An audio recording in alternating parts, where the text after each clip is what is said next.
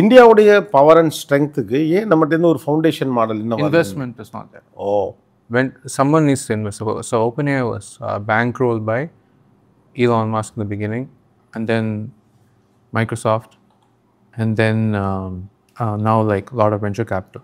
There are Indian labs, but like the scale of investment is completely different. So tech business தேவைப்படுற Yes, compute, energy, data center, chips, models, research talent, the salaries they get paid, another scale. Now, China created DeepSeek with much lower resources, but not minuscule either. Like they definitely have 50,000 GPUs that cost a lot of money. Most of the model labs in China are spending billions of dollars a year on running the labs. So if you want to be a serious player, you should also be willing to spend that much capital. So someone has to come and finance it.